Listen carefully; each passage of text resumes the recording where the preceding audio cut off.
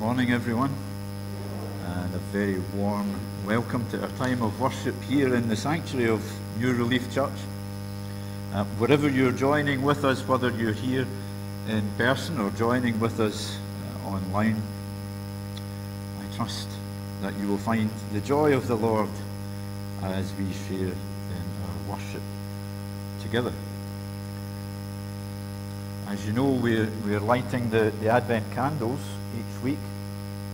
There are 4 candles, not fork handles. I was trying to avoid 4 candles, each one representing the Sundays running up before Christmas. The purple ones are for hope, love and peace, and the pink or the rose one represents joy. So, who is coming up today? Is it Molly and Grace? It is.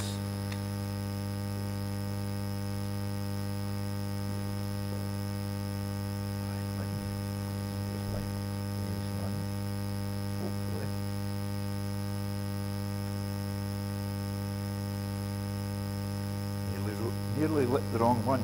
That's why it's not an adult that's doing it. Right. We're going to light this one.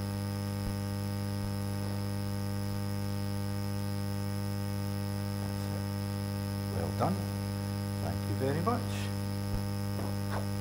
Well done. So as all the candles are lit today, let's join in prayer. Let's pray. Oh, Heavenly Father, let the joy of the Lord fill us as we lean on you, our wonderful Counselor, our mighty God, our everlasting Father and Prince of Peace. Help us to look with expectation to what you will do in our life, and fill us with your joy. In Jesus' name we pray. Amen. So thank you for doing that. That was excellent. It's time for the intimations. But before we do so, Amanda's going to come up and explain a little about the candlelit.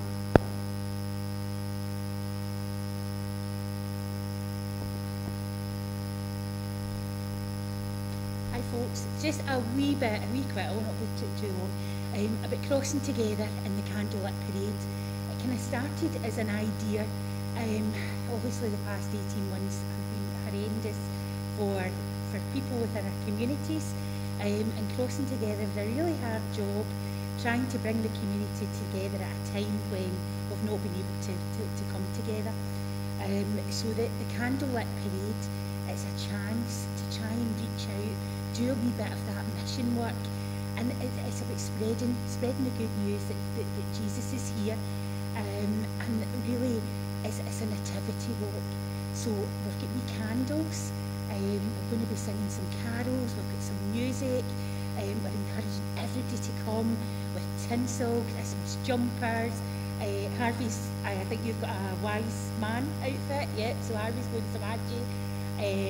I've got a flashing halo, because obviously I'm very angelic. So there's all these good things, so it's just to encourage you to maybe tell your grandkids, your kids, your family members, to try and encourage people to support. And we're still looking for volunteers to be able to help make some hot chocolate.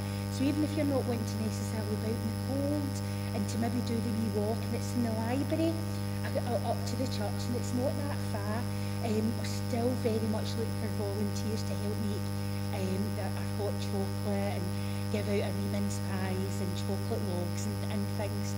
So as I say, it's just a wee pocket that's on this Wednesday. It starts at 6:30 at the library. But if anybody is willing to help, please come and let me know.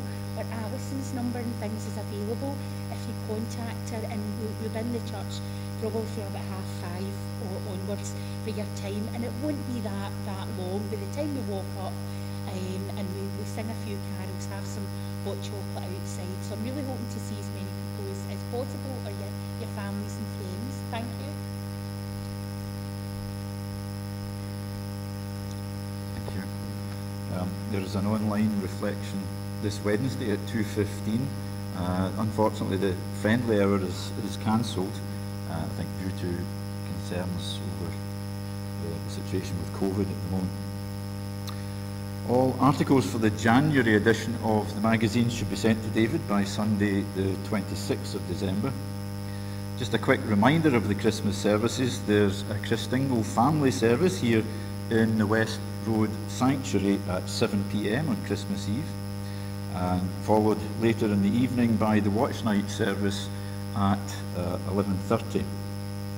Please note that although the service starts at 11:30, you're very welcome to come a little bit earlier, as we're going to be singing carols from 11:15 onwards.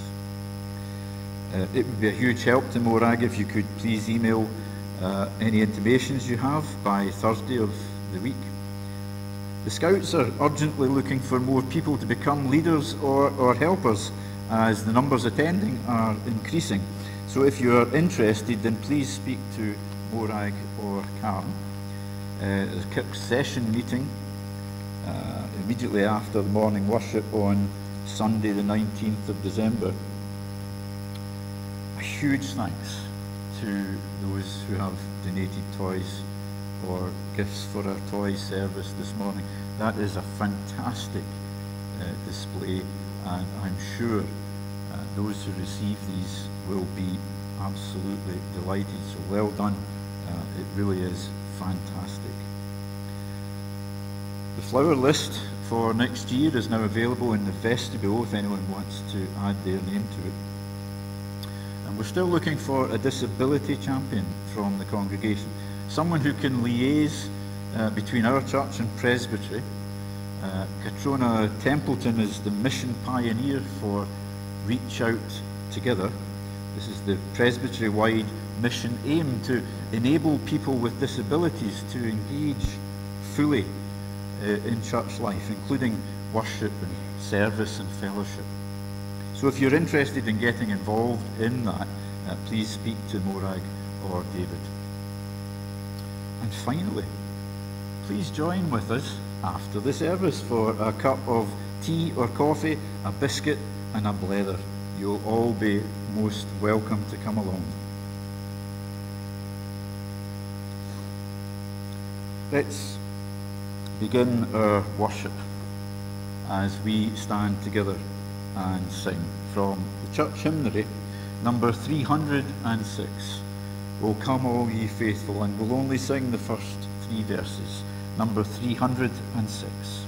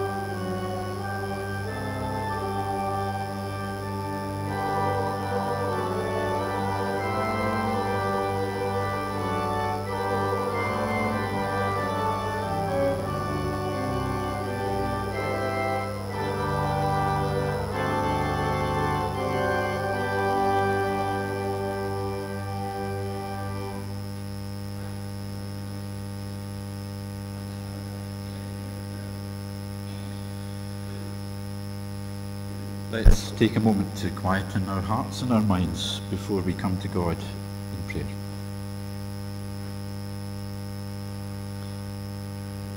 Let's pray. Oh Lord God, we come into your house this morning. We come in the sure and certain knowledge that you are here with us, that you're always with us, always aware of our needs and our thoughts. And you invite us to be with you, to be near you. Your presence is our joy, it's our light and our comfort. And your nearness to us is a wonderful gift.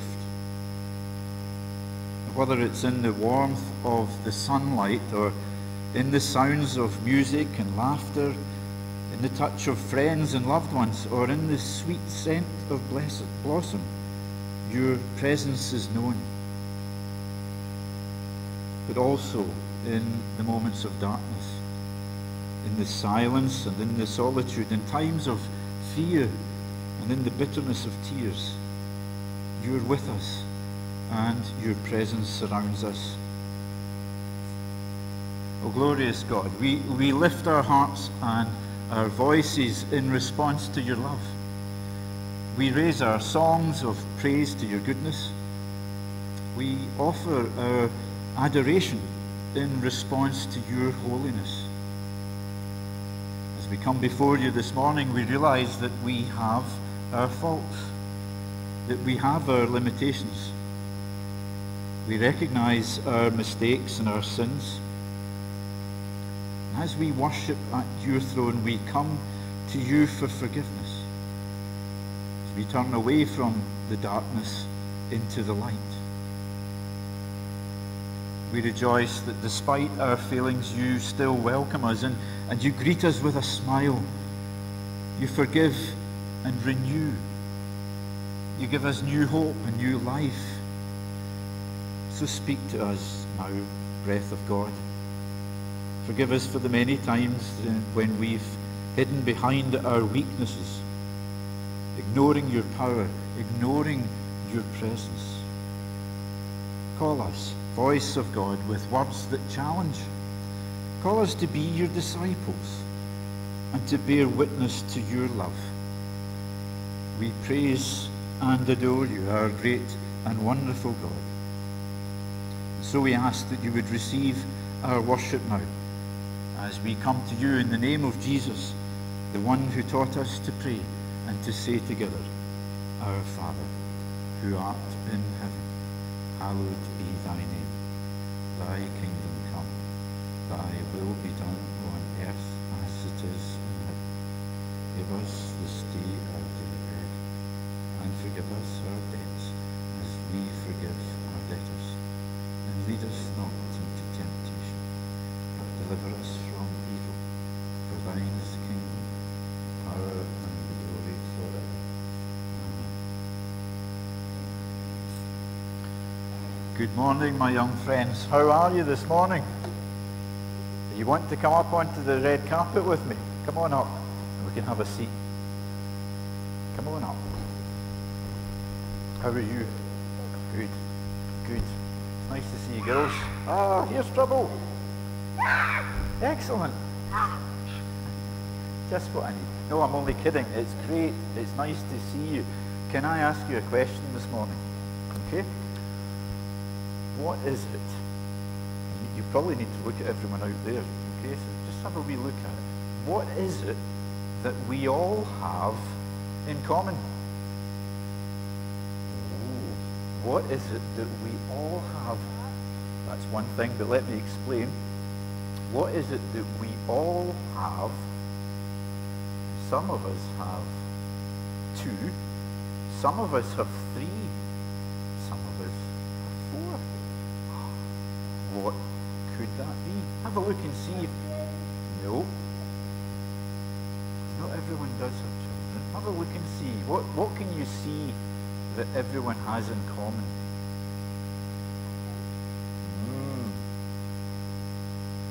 Any guesses? Surely I haven't stumped you this week.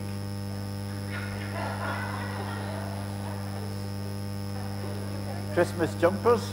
Yeah, but not everyone's got a Christmas tree. A good guess, but not everyone's got one. No, not all have got Christmas. This is great. Masks. Well, yes, almost everyone has a mask, but how many are they wearing? One. They might have more than one, but they're not wearing more than one. What do you think it might be? Any guesses from out there? Anyone? Have I stumped you all this week? I get a bonus prize for that. What do you think it is? Hair? Well, no, not all of us. There are some of us who just have no hair at all. There's nobody here like that, so we're okay. Oh, sorry. No, no. We do have hair. I know, we all have hair. Right, no, it's not that. It is a name.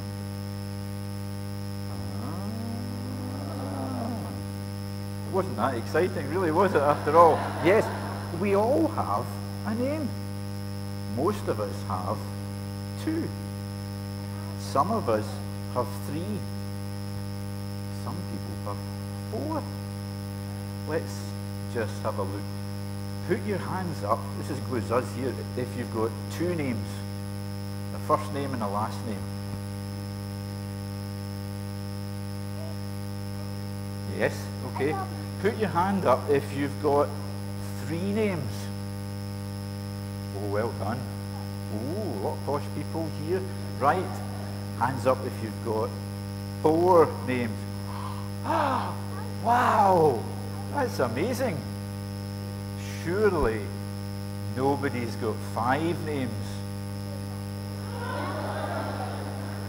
And a hyphen. No. 5 names. Wow. You've got 2 names. I've got 3 names. Except sometimes my big brothers would give me a few other names. They would give me a nickname. Do you know what my brothers used to call me? Half pint. Half pint. It doesn't make any, I said that, it doesn't make any sense either. Well, I know, and then they called me wee man. I think they were suggesting that I was a little small. But it wasn't very nice, was it? It's not nice when people give you toys. To us, you better. Thank you so much. You can come again. Thank you. To us, I'm big. That's nice. I'm going to write that on my wall when I go home. Thank you so much. But some people give you names that aren't nice. They're nicknames. Does anyone have a nickname? A nice nickname? Yes, what's yours? Casey. Casey. Oh, that's a lovely name.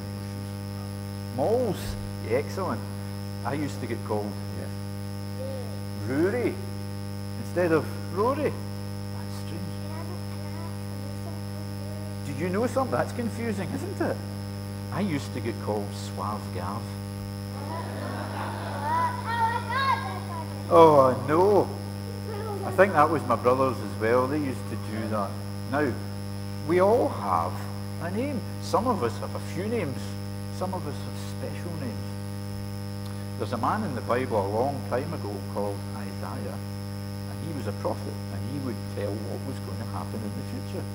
And he told the people then that God was going to come as a little baby, as a baby boy, which is what we celebrate at Christmas. But what's his name? Jesus, yes, but do you know any of Jesus' other special names? Does anyone else know? There's 4 of them. Well, that's one. That wasn't the one I was thinking of, but that's a good. So there's 5 of them. I even wrote them down so that I wouldn't forget. Wonderful Counselor. Okay, that's a step for a hint. Mighty God, Everlasting Father, and Prince of Peace. Isaiah said that those are the special names that are going to be given to Jesus, God's Son, when he comes to the earth. Are you tired? Am I putting you to sleep?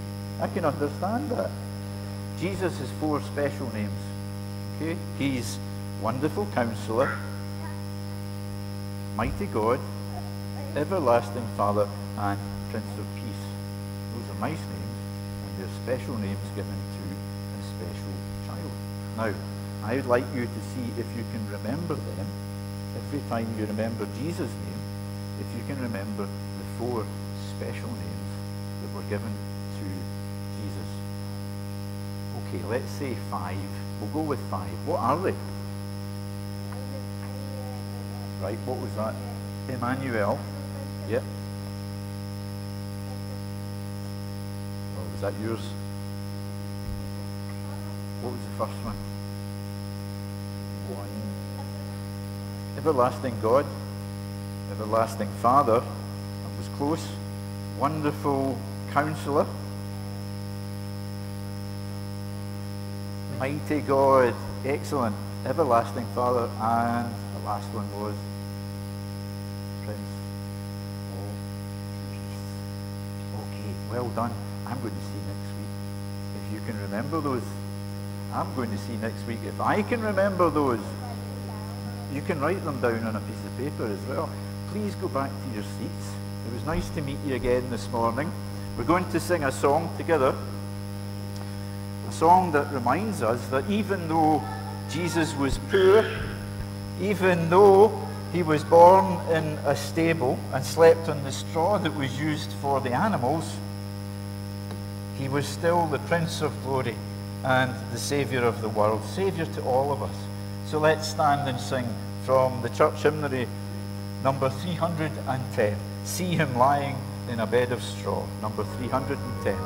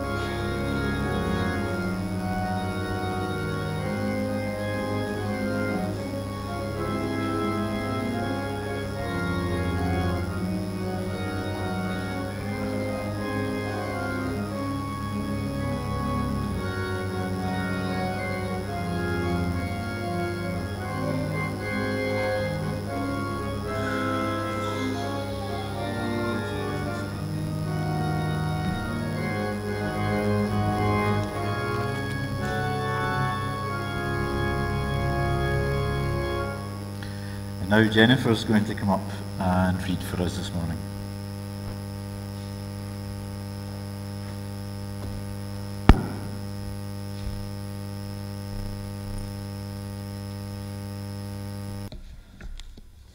Good morning. Our readings this morning come from the book of Isaiah, that's chapter 9, verses 1 to 7, and then we're going to read from Matthew chapter 1, verses 18 to 25. So Isaiah chapter 9, first of all.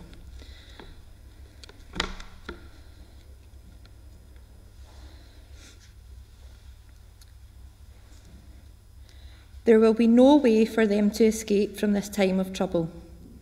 The land of the tribes of Zebulun and Naphtali was once disgraced, but the future will bring honour to this region from the Mediterranean eastwards to the land on the other side of the Jordan, and even to Galilee itself, where the foreigners live. The people who walked in darkness have seen a great light. They lived in a land of shadows, but now light is shining on them. You have given them great joy, Lord. You have made them happy. They rejoice in what you have done, as people rejoice when they harvest their corn, or when they divide captured wealth. For you have broken the yoke that burdened them, and the rod that beat their shoulders. You have defeated the nation that oppressed and exploited your people, just as you defeated the army of Midian long ago. The boots of the invading army and all their blood-stained clothing will be destroyed by fire. A child is born to us, a son is given to us, and he will be our ruler. He will be called Wonderful Counselor, Mighty God, Eternal Father, Prince of Peace. His royal power will continue to grow. His kingdom will always be at peace. He will rule as King David's successor, basing his power on right and justice, from now until the end of time. The Lord Almighty is determined to do all this.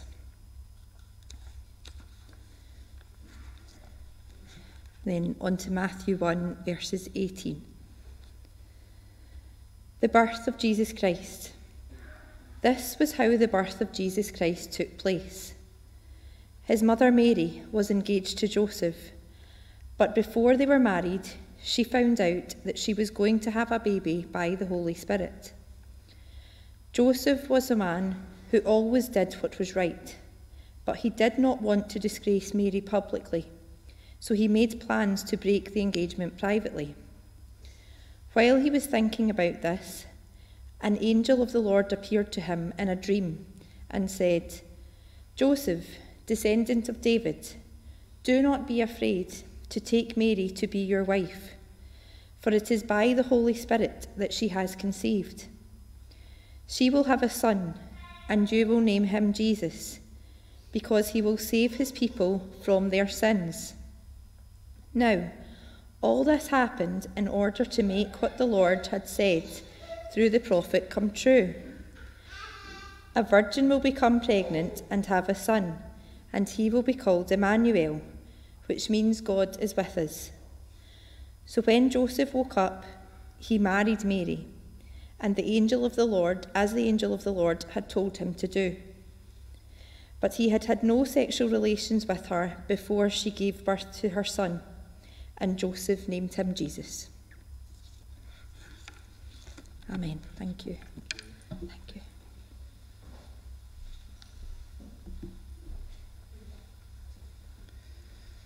Thanks very much, Jennifer. That was lovely. Let's sing again from Mission Praise, number 233. His name is higher, and we'll sing this through twice.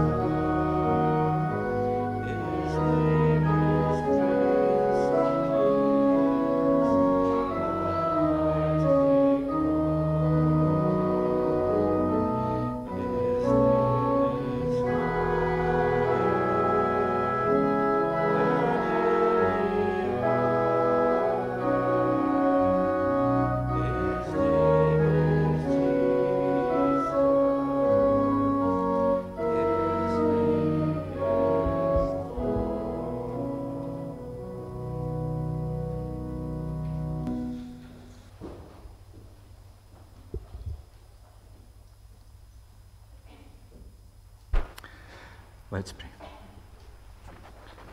O Lord Jesus Christ, by the power of your presence, open the mind of God to us, that in your light we may see the light, and in your strength be strong. Amen. So, what's the best Christmas present you've ever had? What's the best Christmas present you've ever been given? I'm sure you must have one. Best Christmas present you've ever been given. I read the other day about a lady who was in her 90s, and she realised that going shopping for Christmas presents for her family was getting just a wee bit too difficult for her to do.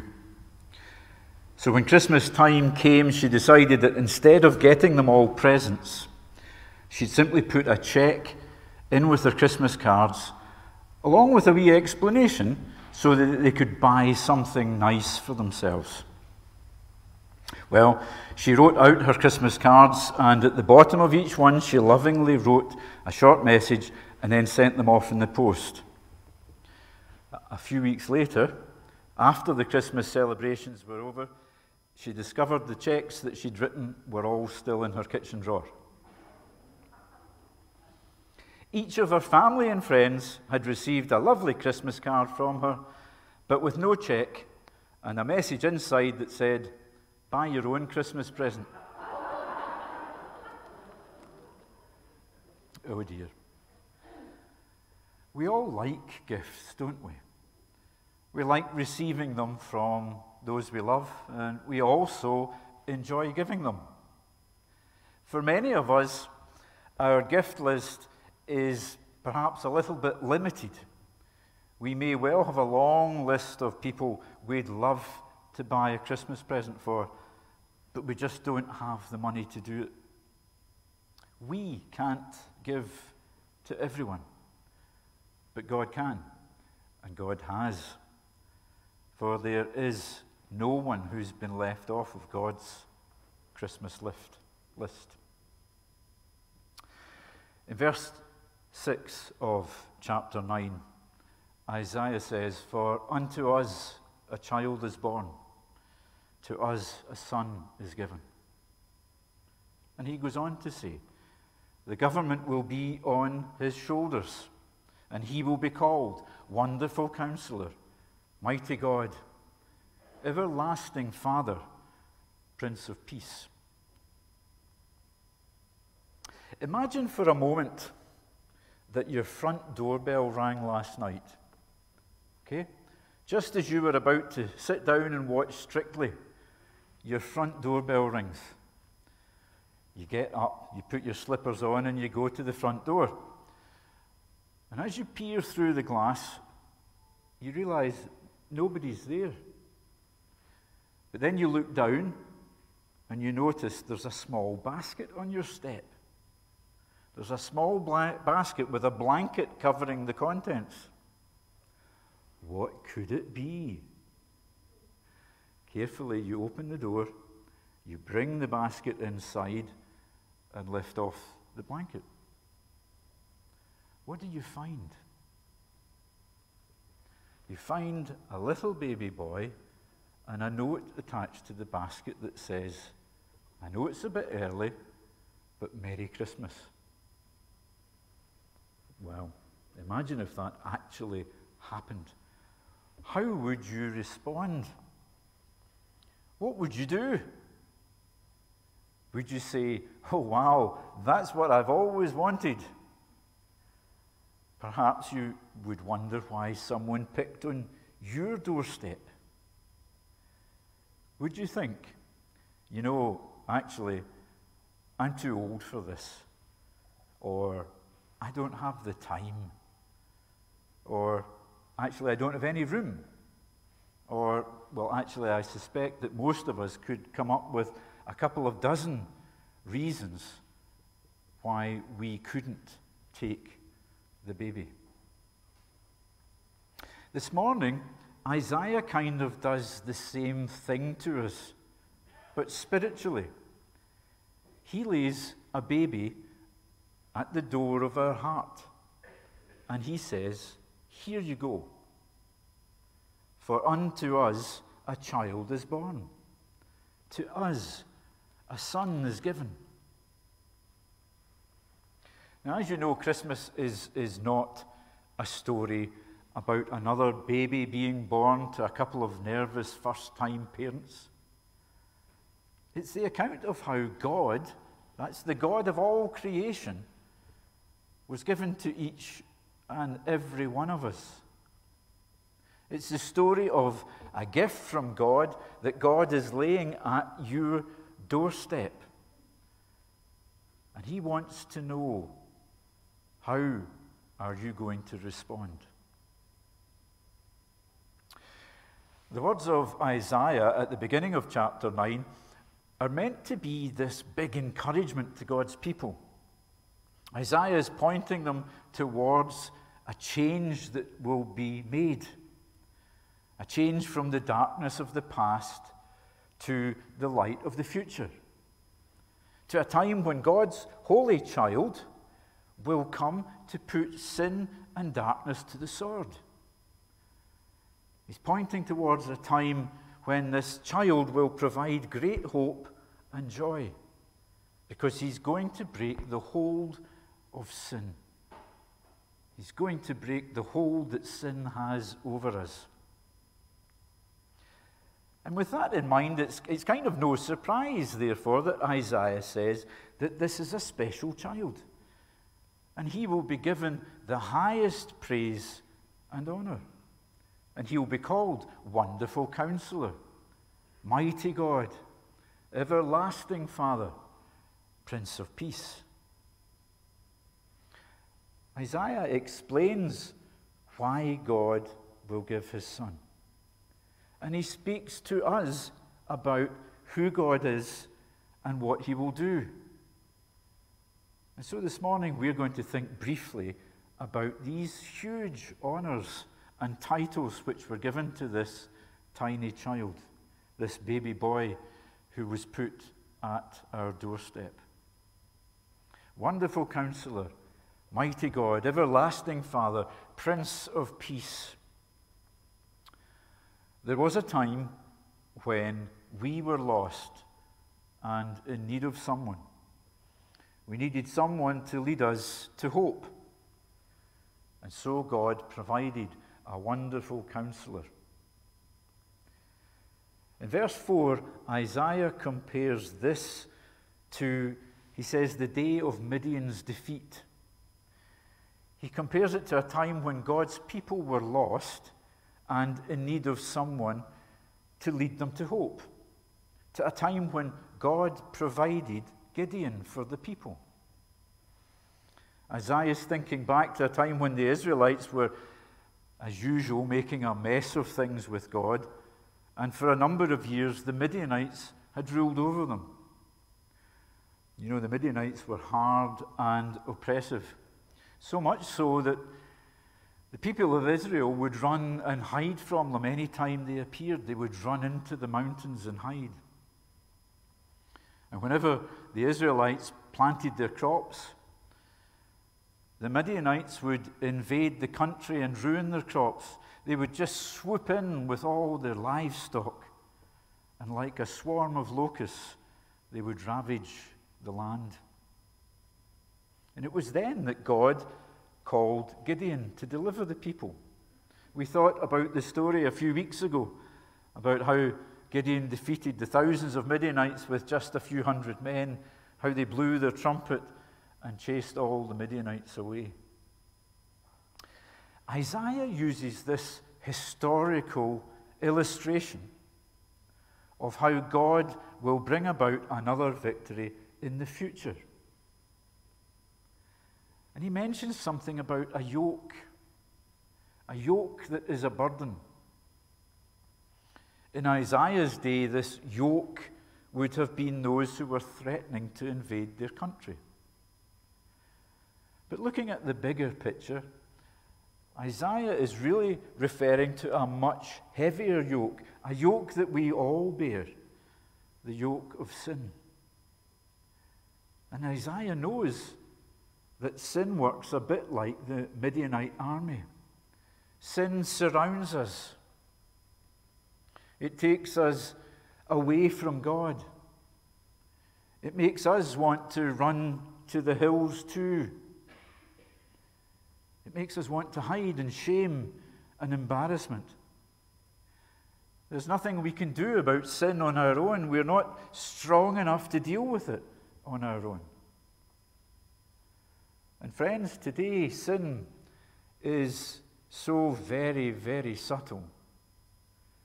It attacks us on the television.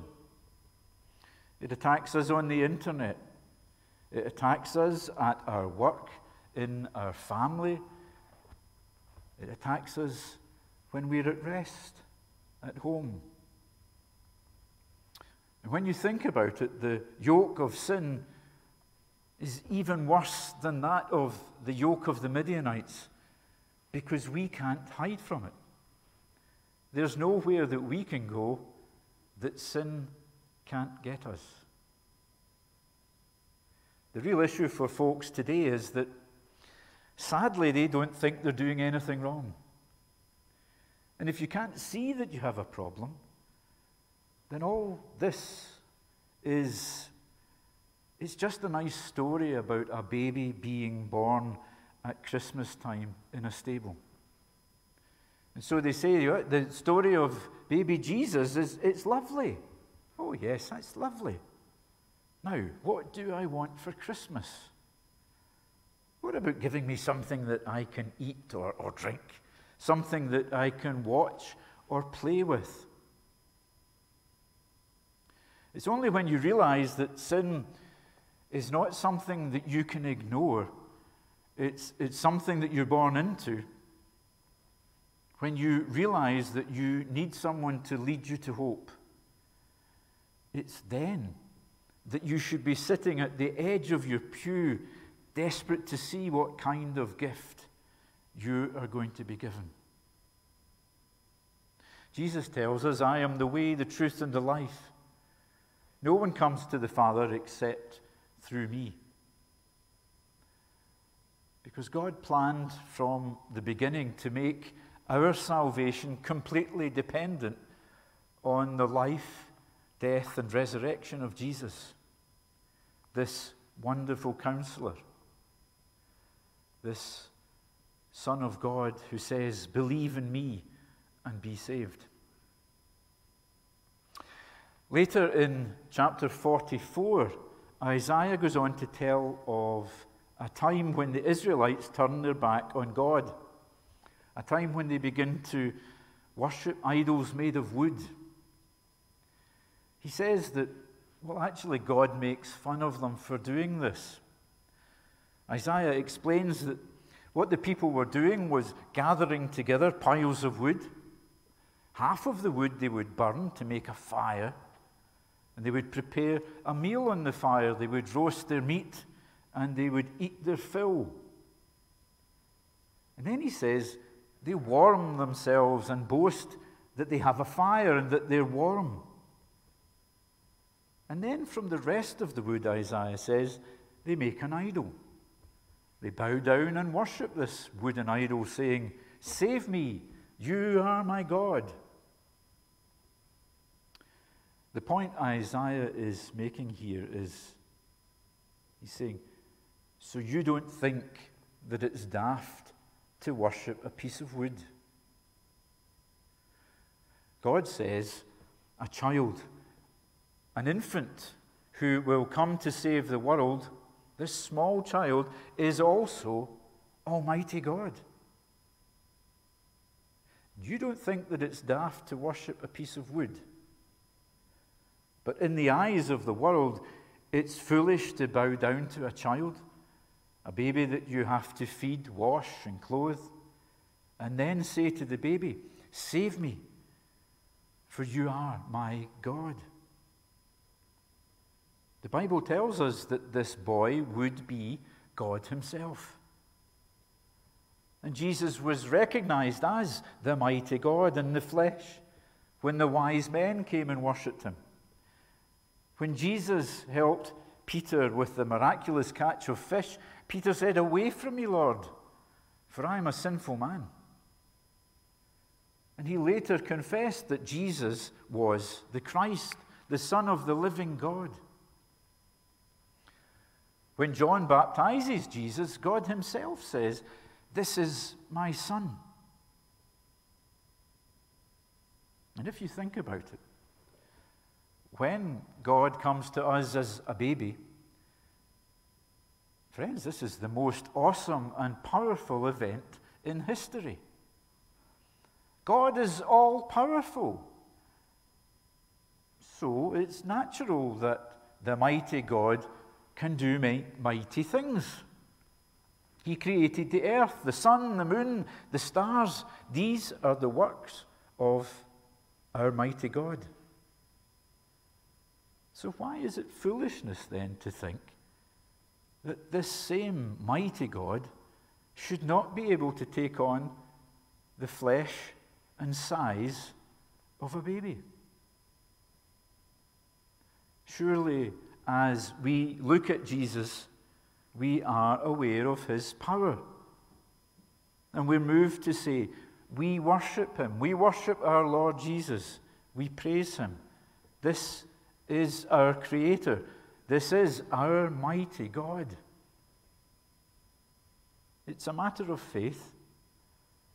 This baby is God with us, Emmanuel. He is the mighty God, and he lives among us and has become one of us. The title of Everlasting Father given to Jesus should not be confused with the title given to God, our Father. It's quite clear, for example, that at Jesus' baptism, that the Father God is a separate person.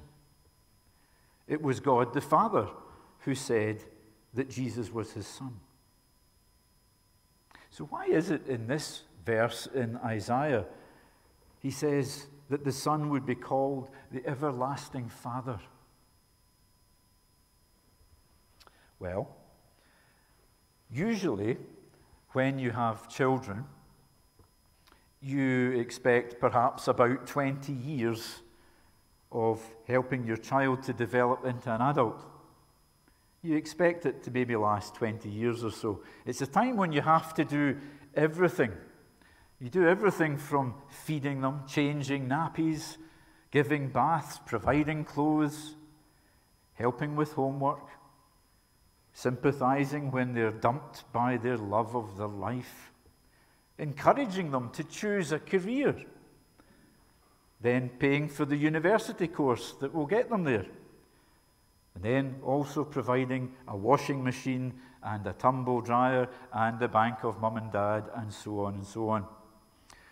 But friends, when the child gets into their 20s, you generally start to ask questions like, so, have you thought about getting a place of your own? Or, if that doesn't work, suggesting that you're going to have to start charging them rent. Because you want them to move on. You want them to get on with their life and perhaps become a mother or a father themselves. It's kind of the same thing with Jesus. But when he takes on the role of a father, it's not the same role that God the Father has. As the Son of God, Jesus is going to accomplish the task of dying for the world and taking care of our greatest need. In the same way that a father protects his children, so Jesus protects us from the punishment due for all our sins. He continues to provide for us, his children, through faith. Through his death and resurrection, he's become our provider, the one who takes care of us, our everlasting Father. But the Son's role never changes. He is the one who will take care of us for all eternity. He is the everlasting Father. That's what he was born to be. And finally, the Prince of Peace. When you think about the title Prince, You probably think of people like Prince William or Prince Charles. And you don't associate the title necessarily with the person who's right at the top of the tree, because that would normally be the king, or in our case, the queen. But even still, you can't say that a prince is a second-rate citizen. He's still a ruler. He's still in charge. But what kind of ruler is our prince? When Jesus was on earth, he said, "Don't think that I have come to bring peace to the earth. I did not come to bring peace, but a sword. For I have come to turn a man against his father, a daughter against her mother, a daughter-in-law against her mother-in-law. A man's enemies will be members of his own household." While Jesus was on earth, his presence brought about the anger and violence of the Pharisees and the Sadducees. They wanted to plot to kill him. When Jesus was born, the angels declared, "Glory to God in the highest, and on earth peace to men on whom his favor rests." The peace that this boy would establish was not between nations. The peace that this child would give is not between different races or families. But the peace was between God and man. And the only way that peace could be established was for our sin to be dealt with.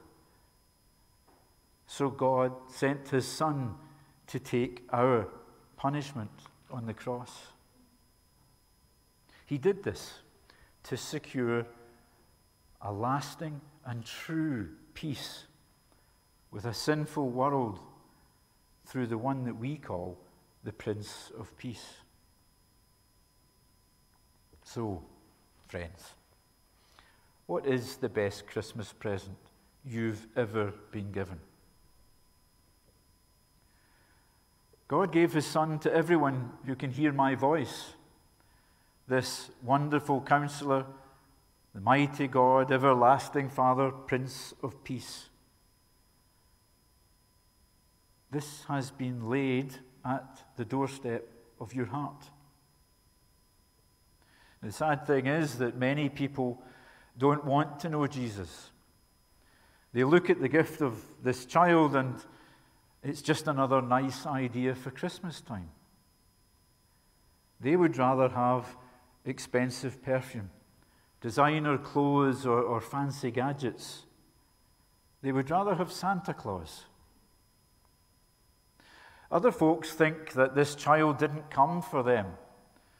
The Jesus laid at their doorstep must be a mistake. He must be for someone else, someone who's more deserving. So they don't find the joy and peace God wants them to have. They don't want to let this child in. So here's the thing.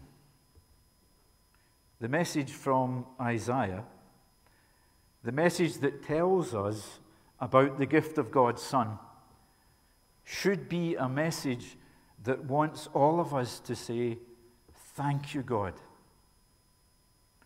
It should make you feel joy in your heart, to know that your sins are forgiven, that you're part of his family. It should make you realize that you need the gift of Jesus. To us, a child is born. To us, a son is given. What a wonderful gift he is. To God the Father, God the Son, and God the Holy Spirit be glory and praise now and forever. Amen. Let's stand and sing again from Mission Praise, number 211. Hark, the herald angels sing. Mission Praise, number 211.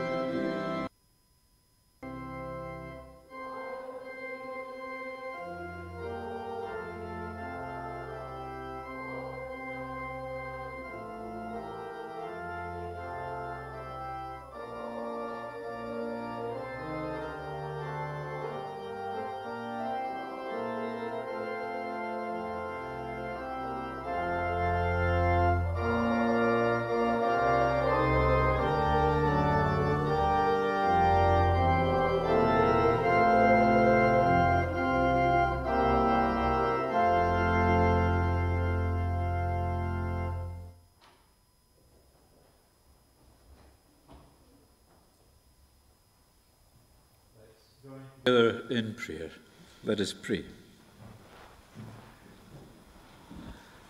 O God of all goodness and grace, we bring our gifts to you this morning with a joyful heart.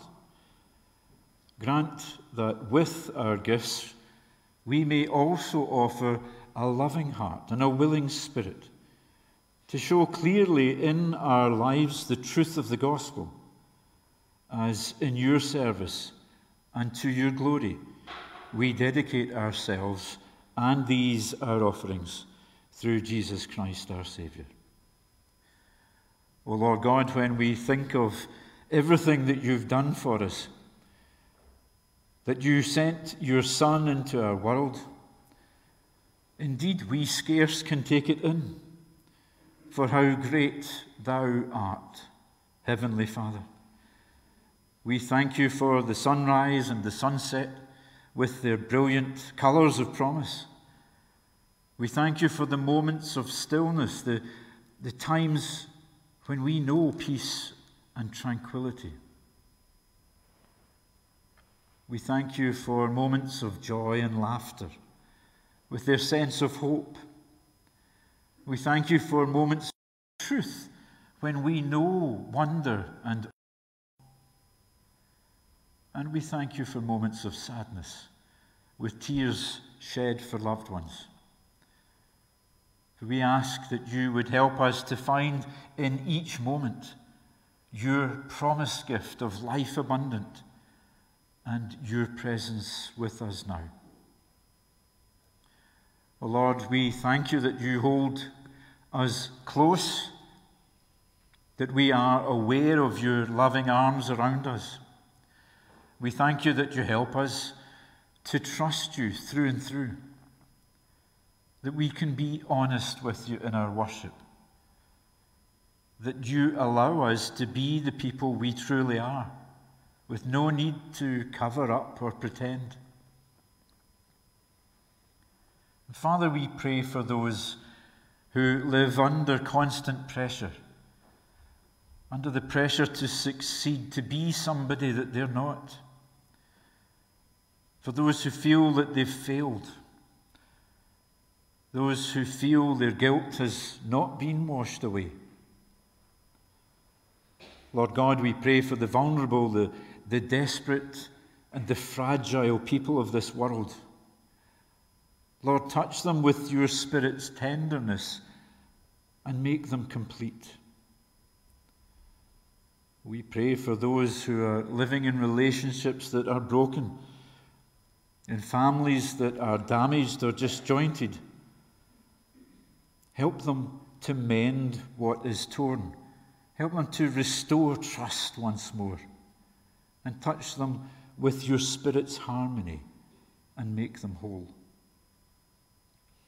Lord, we come to you only too aware of the poverty and the division in our world, the oppression and the abuse, the prejudice and the exclusion, the things that are rife across so many lands. Lord, we ask that you would touch those affected, touch them with your spirit of justice and love.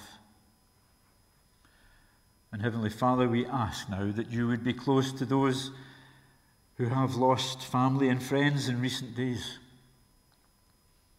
May they find in you all the love and all the care and the kindness and comfort they need at this time.